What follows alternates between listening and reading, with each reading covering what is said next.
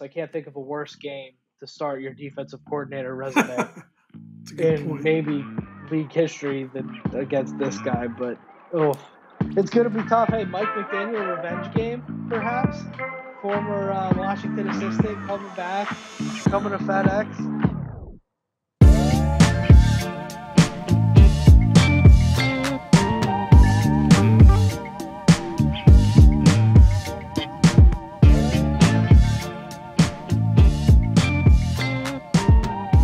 Pop, how's it going, man?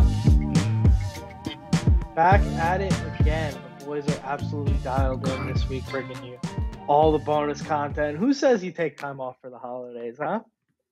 Not us. Not us, bringing you all the good stuff. So we figure mini buy for the Commanders this week after that Thursday night game. We did this after the first mini buy in Chicago. We figure we do it again here.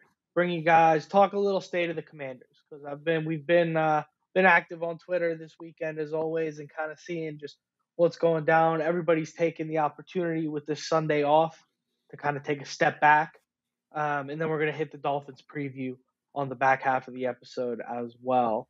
And then you guys will get a Bada Bets exclusive episode coming to you this Thursday, recapping this weekend's games and also looking forward to the next week. So a lot of stuff to get into today, Pop. How are you? I know we don't have vibe check on the outline, but give me a 10-second vibe check here, just real quick. Tell the people how you're feeling on the field, off the field. Where are you at right now? Vibes are good on a football Sunday because we didn't play today. Yeah. So tranquilo. Always helps. Tranquilo. Always helps. Did you watch any of the 1 o'clock games, or you just been kicking it? The 2 1 o'clock games that they are showing here are pretty awful. Yeah, the Giants, Pats, and then Steelers, Bengals. So neither one of them were very inspiring. But hey, you shouldn't be saying that. Our boy Tommy DeVito, winning record as a starting NFL quarterback. It. Boy might have something. I don't know. He didn't look he didn't look very impressive today, but yeah, I mean it's just I think Josh Harris said it all in the statement, which was good to see, and that it's just not good enough and very disappointing, right? And that's where we are, but all we can do is look forward to that next game, which we'll do here in a little bit. And, we're gluttons for punishment, regardless of where things are. I'd still look forward to see how we can compete against the Dolphins coming up and kind of miss having a game today, believe it or not. But, yeah, that's where we are. Yeah, we'll see how it goes. It's going to be interesting against Miami, but I think right now we talk a little state of the Commanders. So, Pop, first things first, and really, I mean, kind of the only topic that's mattered all season, but we continue to revisit it. We continue to spend time on it. Sam Howell. Let's get into a little bit of an evaluation. Now, you told me I would be crazy to place the boy Sam at 3,500 yards going into the year. Well, barring injury, that's a lot. Did I say that? This point. You did. You can check the text. Yeah, check the text. So you can check the podcast at some point. But you're looking at almost 3,400 yards, 3,339 yards, first in the NFL right now passing yards, averaging 278.3 a game, which is just crazy. 16 tuds, 13 interceptions. So he is first in the NFL in interceptions, 18 tuds, excuse me. 49.1 quarterback rating, 55 sacks. So leading the NFL in sacks, 22nd in the league in quarterback rating. And you got 87.3 in passer rating, the 20th in the NFL there. So kind of a mixed bag. You see some really high numbers. You see some really low numbers. How are you feeling overall? Howell, you give him a letter grade maybe on his performance so far this year?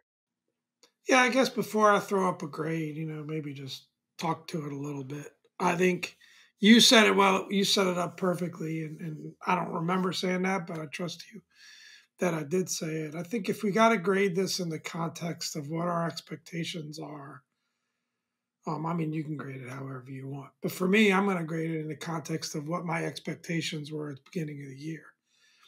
And given this, he's a first year starter, and this is his first time really doing this. I don't know how you'd look at this season so far and be anything but thrilled with what Sam has done and accomplished. I think that even this quote unquote bad games, like, people might quantify the game against the Giants and maybe this game against Dallas. So I think it was a pretty solid performance, bar one pick six. There's a lot of good stuff in there. There's a lot of really good stuff in there. And I think the fact that he's continued to improve, continued to learn, if you take and extrapolate his sack rate from the last few games, I don't know the exact number as compared to what was going on in the beginning of the year. A lot of that ties to some of the adjustments they made in the O-line. It's not just on Sam. You also think about the lack of help, right? Playing behind that defensive line, the high degree of difficulty that EB's put him in terms of, being the highest passing team in the league for a young QB. Very high degree of difficulty there. So the same people that say, well, his yardage is skewed because they pass so much. Well, his interceptions are skewed because they pass so much as well. The coordinator has his sacks are skewed because they pass so much. The coordinator hasn't necessarily protected him in that sense. He's thrown him into deep end. Some might say that's been really good for his development. It has probably been good for his development. It shows you how incredibly resilient he's been. So I don't know how you can even objectively look at this and try to objectively look at it.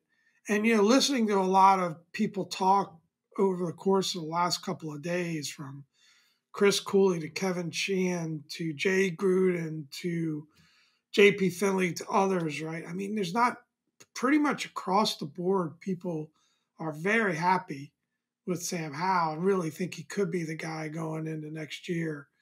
And I believe that I'd have absolutely no issue with him being the guy for next year for us at all, based on what I've seen. And in fact, I'd be excited about that. And I'll admit it, there's part of me that's rooting that we don't have too high a pick so that we're not tempted to go after one of these guys, although there would be worse problems to have. But, I'll let you comment and then maybe we go letter grade. Yeah, I think I'm a little lower on Howell than you, but not by much. I still am firmly in the he's the guy right now camp. It was I started the year of you got to prove to me that he's the guy, but I think he could be if you're just looking at raw talent. And then now I've kind of moved into the he's the guy until proven otherwise camp. I don't love what I've seen in the last couple of weeks in terms of the regression, but I don't even know that it's regression as much as just this team stinks and we're starting to see guys are I don't want to say guys are quitting because I know you're not going to agree with that, but I think this team is losing a little bit of that fire and a little bit of that fight that it's had previously, and I I think agree with that. you're just going to kind of see across the board. It's just we more and more we're just asking Sam to stand on his head every week, and I think if you look at the couple of wins we have put on the board, it's been a result of Sam standing on his head in those weeks. And if you look at the losses where we've even looked remotely like a competent football team, it has been a result of Sam standing on his head. You look back to the Denver game. I mean, Sam had to put together absolutely blacked out performance in week 2 in order for us to win that football game against one of the worst teams in the league at the time. You look back to both Philly losses. Sam really showed up, played well. You'd like to see more from him in both of the New York games. The Buffalo game was obviously a tough one, but you are more willing to take those lumps in what is essentially a rookie year than you generally would be. And I mean, look, let's just call it what it is. Quarterback play across the NFL is down. look across the league. Look at guys like Hurts, who are still top 5, top 8 guys individually, and he's not performing the way he was performing last year. Look at guys like Josh Allen, where you're going, what the hell is going on with this guy? Look at guys like Justin Herbert. He's flinging the ball across the yard, but it's not turning into wins at the end of the day. So I think we're seeing across the league a little bit more of a shift in the way we're viewing the quarterback position, and these guys are a little bit more dependent on the play calling and what they have in terms of the positions around them and the help that they're getting from their defense and stuff like that. And I think that you're looking at Sam, who's a guy that couldn't be in a worse situation in terms of development, I think, and is overcoming it week in and week out. And I think that's a great sign for the kid. And so for me, I think he's definitely the guy going forward. And I'm willing to approach this draft, barring we end up with like the number 1 overall pick, which I think mathematically at this point is going to be tough. I'm willing to approach this draft with the quarterback position firmed up. Maybe you take a guy in the 3rd or 4th round to compete with them or as a backup role, but definitely not in the 1st round. I'm not looking quarterback. Yeah, no, I think it's all very well said. I mean, I think we just got to look at everything has to be looked at within context. I think the resiliency he's shown, given an extremely difficult situation, like you said, just surrounding this team is, and the character of the player and the fact that he's so even keeled and he is learning. And I don't think this is year 1. I mean, he's playing as a mid-tier at times with elite flashes now quarterback in this league, and it's only year 1. So you got to operate under the assumption he's going to improve and that maybe he's going to get a bit more help, hopefully, from his teammates and his coaches. We'll just put it at that. So grade wise, I'm gonna go B+. I am tempted to give an A- or an A. I don't see how you could get below that B+, in my humble opinion.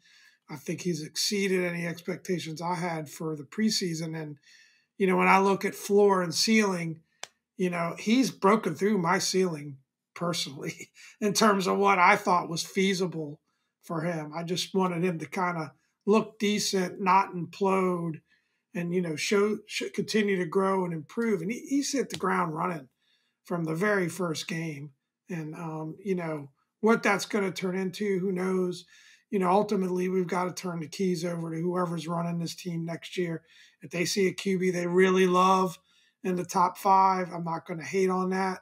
That could be a topic for another day. But, yeah, I think I've said it already. I'd just be repeating myself. Yeah, B+. So just to clarify, are you grading that B+ against the field, or are you grading that B+ against what you expected from Howell this season, or what you want? Like just give the people just 2 seconds of insight as to where that B+ is graded against. I'm just giving it as a pure grade. I mean, it's ridiculous to compare him to a Pat Mahomes. Yeah. Right? I mean, I'm grading him as a first-year quarterback. All right, fair. That's how I'm grading him, because that's what he is. That. I like that. I'm going, my grade's a little different. I know you said it's ridiculous to compare him to a Pat Mahomes, who, by the way, Pat Mahomes ain't been Pat Mahomes this year, but that's for another discussion. Of course, the year that the Tenali boys invest in him in fantasy. But I'm going against the field for Howell, and I think it's exactly in line with what I said. I'm still in on Howell. I'm just a little bit lower than you. I'm going B- on Howell across the field, and the only thing that I want to see a little bit differently is I just want to see those certain disappearances for quarters at a time. I want to see those start to even out. I would rather see 75 yards every quarter than 150 yards in the 4th and 100 in the 1st and then nothing in the middle too. But is it Sam disappearing? I don't see it being Sam. It's not disappearing. all on Sam. It's not him that. It's not on him that we can't pick up 1 yard. Well, I mean, it's not. Yeah, it's more complicated. I think that's a harsh grade, but I'll let you run with it. That's my grade. I'm going B- against the field, and I'm going not saying that We haven't had better than B-plus quarterback play in this town for years, and we've been saying if we could just get a B-minus quarterback, we'd compete. So it's not Sam that's letting this team down. It's the rest of the team that's letting Sam down. I still firmly believe that. And I think B-minus, given what he's got to work with on this team, is incredible. I think that's a very solid grade. So let's just real quick, let's touch on a few things. Just what do you want to see, Pop, with these last 5 games remaining? We've talked about this needs to be a really this is a crucial time to evaluate what's going on with this team and who our core is going forward. What do you want to see? I think, for me, what I'd like to see, and I actually wrote down 3 things here that I'd like to see, but obviously you want to see Sam continue to improve, and that's plus EB, right? But you want to see Sam continue to develop, continue to improve, put up some good games. He needs some more help. I'm going to say that right away. He needs some more help from his teammates. We got to cut out the drops. We need our receivers to play better than they've been playing. You want to see improvement from the defense. So the big shakeup in coaching, with Ron taking over, which I don't even think we've touched on too much so far. I know we already had a previous pod on that. But, let's see Payne and Allen be Payne and Allen. Let's see Cam Curl be Cam Curl. Let's see Jamin Davis improve. And let's see Forbes and maybe a KJ Henry improve and flash. You got to just put Forbes out there at this point. And let's see what we got in the kid. At this point, there's no protecting them. Let's see that improvement. And then I just want to be competitive in these games down the stretch. Maybe pull off an upset here or there. I'm not looking to, run the table or anything.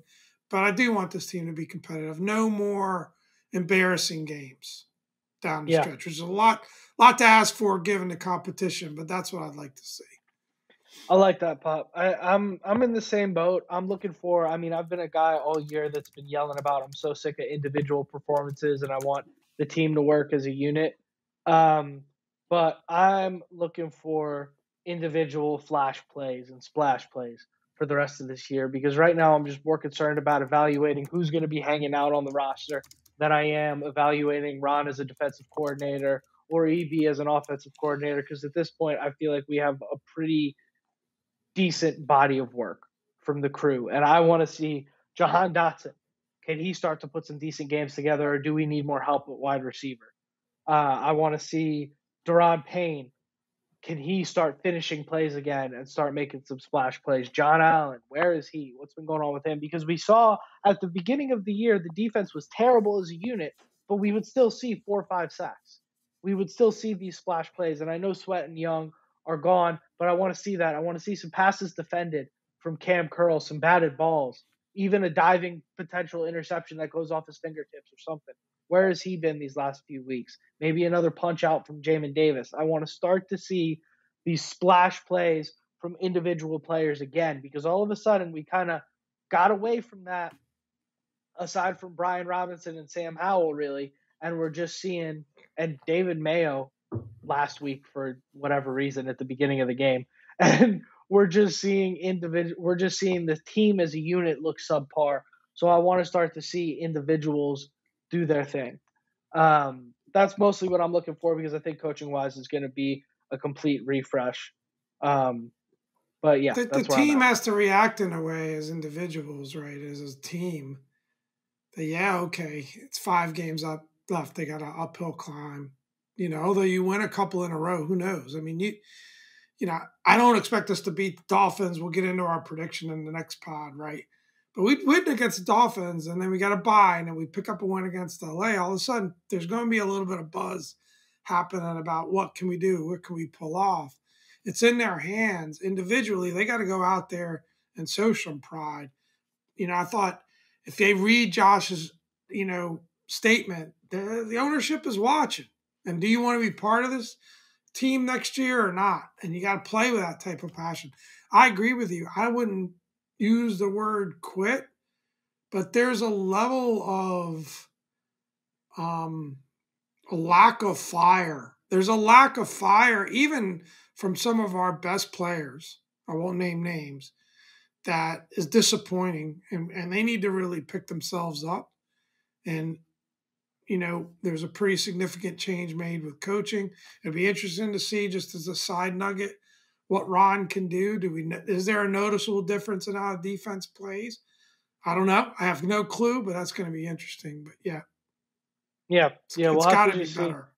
So that's it. Sounds like both of us are kind of looking at this from the same perspective, as we want to see individuals, who's in it and who's not. That's really at the end of the day, is those individual evaluations, so we can see what this team needs going forward. You got to imagine, if we get totally embarrassed by the Dolphins, right? I mean, I know they're a really good team. I know they can put a bunch of points in.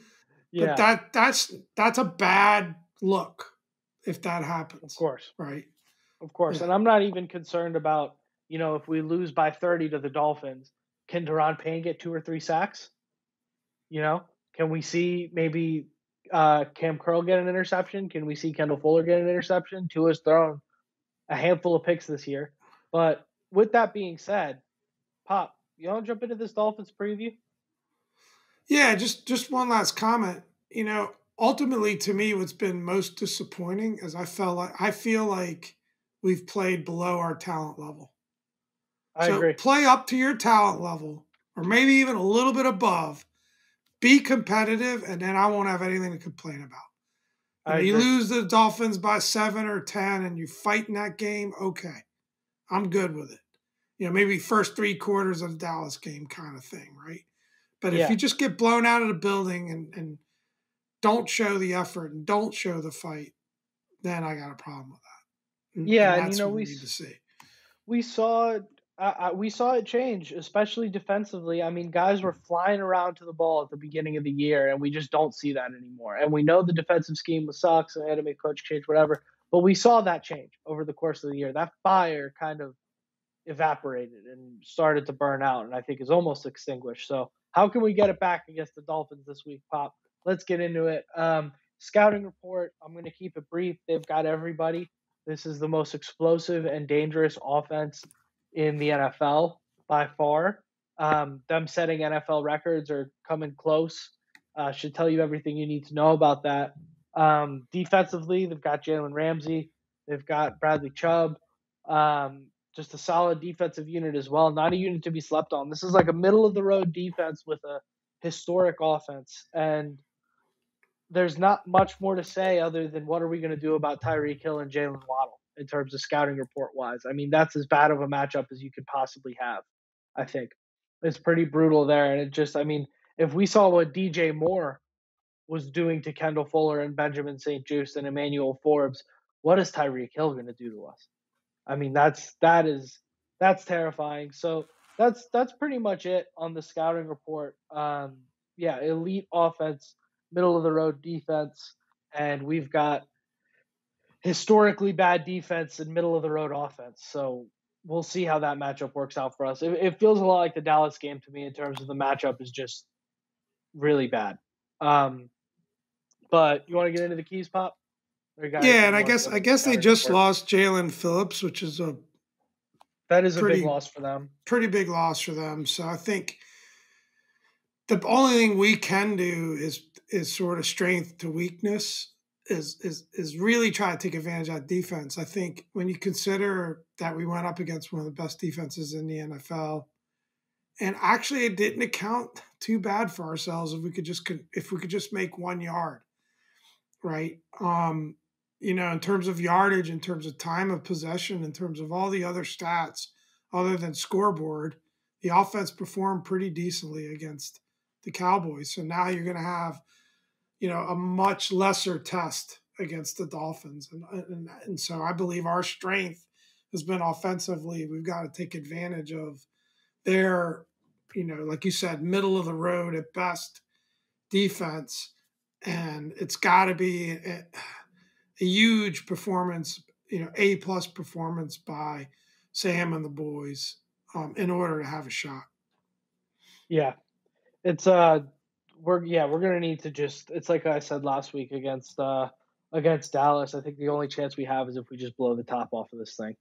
We're gonna need to score 30 and change, maybe closer to 40, even, to be It's like honest a, with you. So go ahead. well, we're going to get into it. We'll give away our keys, but I'll have a few more comments as we get through our keys here. Yeah, so our keys are going to be pretty simple here, pretty easy to understand, I think.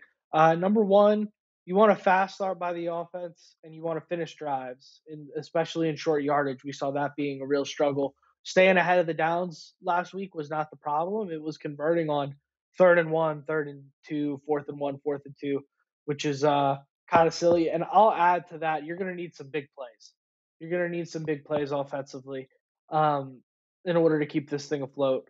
Number two, it's got to be minimize big plays on defense. I mean, whatever safety help you need to give over the top of Tyreek Hill, however off the ball you need to play him, I'd rather he just cut us up for 15 catches for 175 yards underneath than blow the top off of us.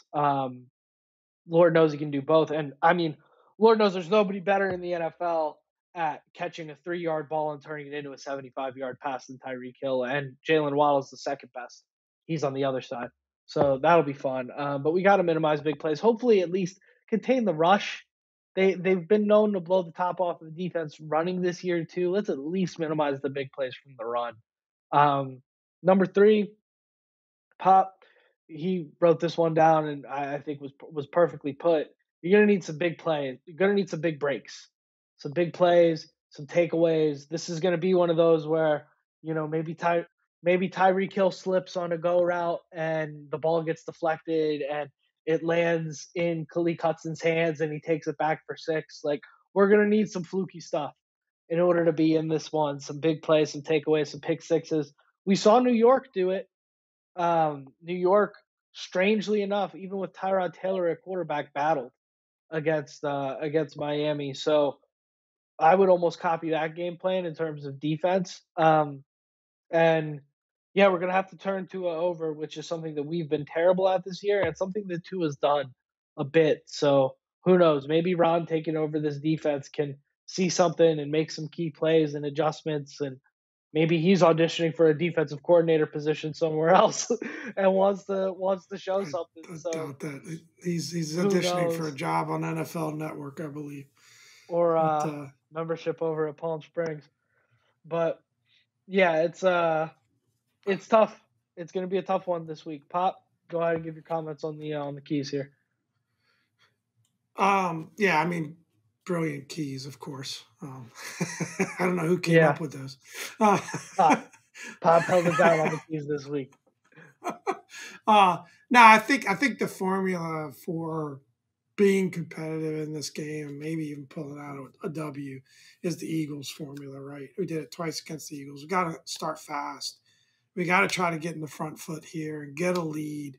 We know stopping their offense is not something we're going to be able to consistently do all game long.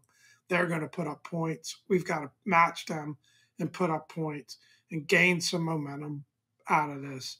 It's likely to be a shootout, but I think if things break right and our offense performs like they can, you know, we can get in a shootout against them. And yeah, the rest of it is we have to just play discipline in the sense of trying to minimize big plays. You know, can you eliminate big plays? We use the word minimize on purpose. Probably can't eliminate them, but you know, there's going to be a couple. We'll just make sure the dam doesn't break open, and we're going to need to kind of, you know, Tua's been known to turn the ball over. Let's take advantage of that, you know, and see if we can't turn him over.